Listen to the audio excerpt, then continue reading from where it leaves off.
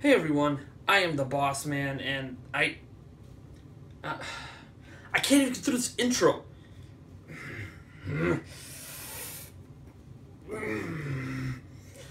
Zelda Informer fans, Zelda fans, people of the internet, you did it again! You did it again! Ugh. Sorry, Link. You guys got me so angry! First off, I want to apologize for not having a Boss Man episode last week, and for this one arriving later than intended. For those who aren't in the know, my mother came down with a rare bacteria infection post-surgery and was in a state known as sepsis. Sepsis is an infection in your bloodstream. It's extremely fatal. Thankfully, my mother is now on the road to recovery, so I feel comfortable resuming my normal duties. So again, I am really sorry for not having an episode last week. This episode is arriving late, however, because I decided to scrap my original idea to address openly and honestly the pure vitriol hate that both myself and Zelda Informer on the whole has received from the coverage of a handful of gender-neutral hacks/mods by another fan. And obviously the expected backlash our managing editor, Darren, yes, I'm talking about you, Darren, received for supporting the base notion of a gender-neutral Link in future Zelda games. One glance at the comment section on our site, and it's an all-out war. People are attacking each other in a way that seems to only happen on the internet. People are attacking us. I have been accused personally on our Facebook page as having Zelda Informer standing on the side of forcing an agenda to support gender neutrality. I've been accused of okaying Zelda Informer to participate in clickbaiting. I've been accused of Zelda Informer only posting the same 3 types of content in a cyclical rotation. So that means taking the same kind of content and rotating it over and over and over again. As an example, Unreal Engine 4 posts, speedrun records, gender debates. Just taking those 3 things and repeating them over and over again every few posts. All of this is obviously untrue. The odd thing is that the bold-faced facts are sitting right there on the site in public. Of the 3 types of content folks think we focus on, they make up less than 0.5% of the content we have posted just in the past week alone. Literally, in the last 7 days, less than 1% of the content we posted had anything to do with those topics. Addressing the larger elephant, let's talk openly about gender politics and debates. Back in 2014, E.G. Ayanuma, I've never been good at that. He sort of fueled a common opinion fire, where some folks noticed that Link in the reveal of Zelda U looked a bit more feminine in appearance. Some wondered if he was female, or if Nintendo had decided to offer a gender option in the game. While there was some debate about this, and some back and forth, for the most part the conversation was pretty civil. A.G. Ayanuma, I'm gonna get it right someday, I swear. Of course, eventually after toying with the folks, admitted it's the typical male Link, but noted that Link is nothing but an avatar. This is about the 7,000th remark from someone associated with the Zelda series, talking about whether Link is an avatar or his own character, and they almost never agree. Basically, they flip-flop on who or what Link is with every game in that regard. Maybe that's not really that surprising, since Link is often a new character reincarnated through the spirit of the hero in some way, in a lot of the new Zelda games. Anyways, we hosted a bunch of conversations over the next 8 months, around 5 or so, for the idea surrounding the ability to possibly choose a gender in the game. In that same time span, we also talked about 5 times with the potential of voice acting in the series, and 4 times about ideas and or possibilities for Zelda being on TV or as a movie.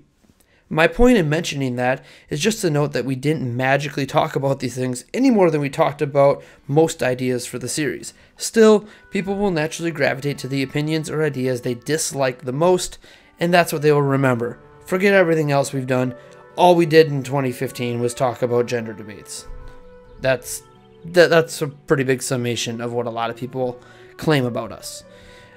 These conversations got heated at times, of course, but they stayed somewhat civil overall.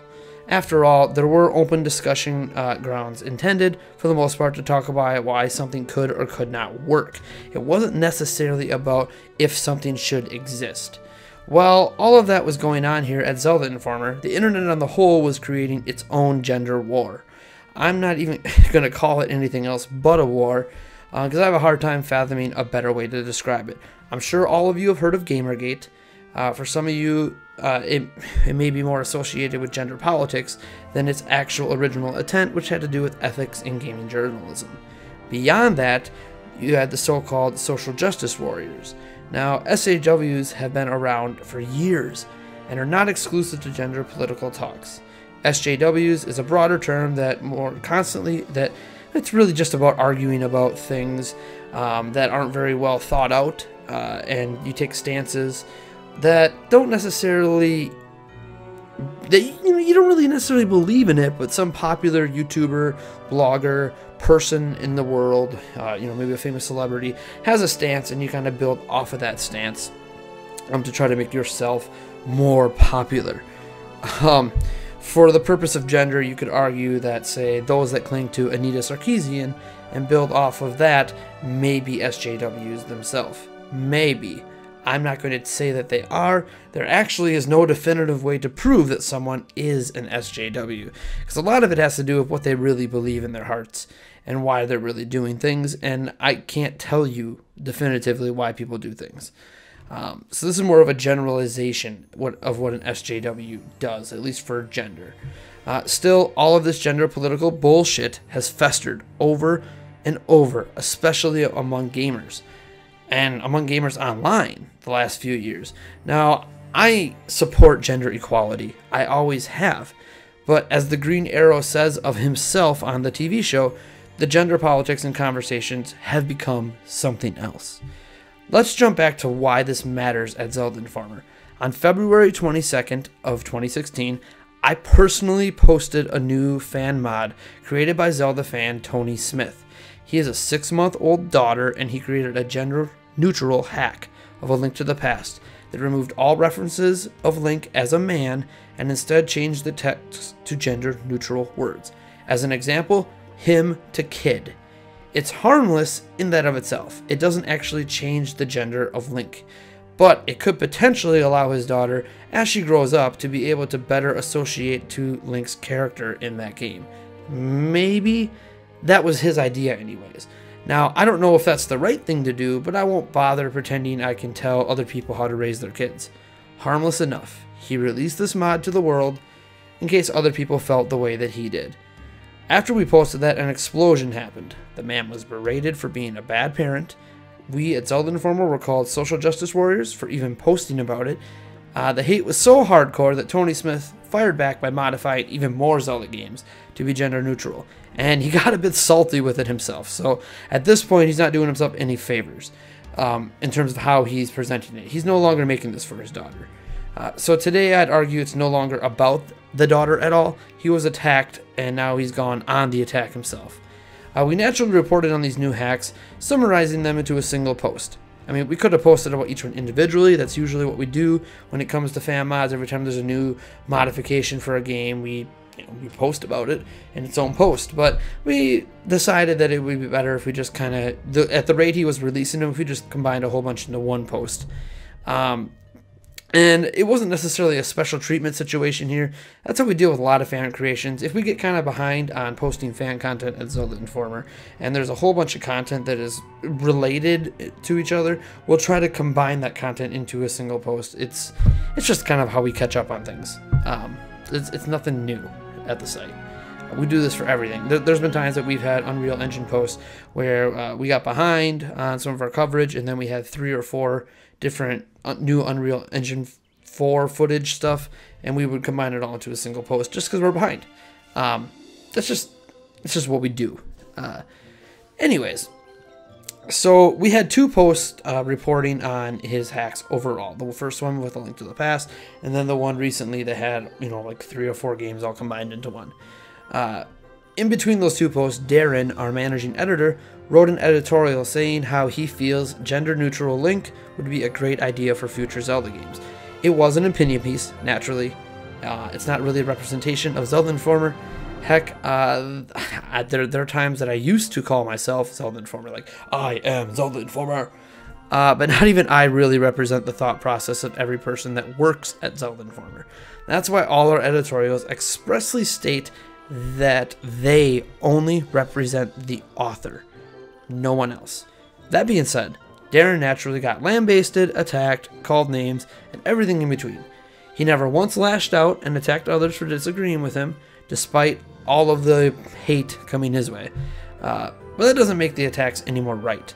Either way, gender neutrality and equality has become a huge, hot stove topic among all gamers inside and outside of Zelda Informer. While we successfully avoided a lot of it over the years at Zelda Informer by purposely not talking about things like Gamergate, it was always going to creep in eventually with the pure popularity over the thought process that prevails from it. And it so happened that it was Zelda U, AGA Anomu, and a fan mod that made it all fully culminate this year on Zelda Informer. I'm sure this very video may get some heated responses despite the fact that up to this point, I've just been giving a history lesson, giving you facts, not opinions, and there's plenty of people that won't even get to this point in the video and they're already down, click-clacking away, telling me how terrible of a person I am. Here is where I'm stopping that line. Zelda Informer is under attack. Like most things, this will blow over with time. I've had people give me death threats, that kind of stuff just kind of goes away. It's trolling. It doesn't really mean much, but there's a lot of people that passionately believe that we are the devil. So what saddens me throughout all of this isn't how strongly people feel on these topics. It's good to be passionate about what you believe in. It's the way we treat each other while we talk about it.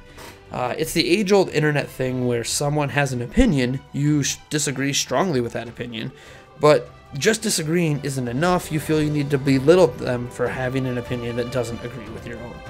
I had a fan explain to me that this gender stuff is about protecting the series, preventing things from happening with it that they don't want to happen. And hey, that's basically true about all ideas and opinions for the Zelda series, not just gender. You may be shocked to hear this, but there are people that don't want Zelda to be open world. And this is despite the fact the series has been open world before. But for some people, that's just not what they enjoy, so they would prefer the series not to do it. Some people want there to be voice acting. I'm one of those people. Others have no interest in it ever being in the game. In fact, they are vehemently opposed and claim they will quit the series if it happens. So protecting the series arguments are more or less just making sure the series is exactly how you want it to be. And hey, I understand. Obviously, we constantly talk about our desires with the series, or my desires specifically here. And obviously, if I didn't want those desires to actually happen, then I wouldn't talk about them and defend them in some cases.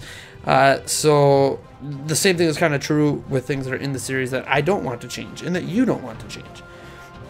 We're obviously going to take that kind of stance.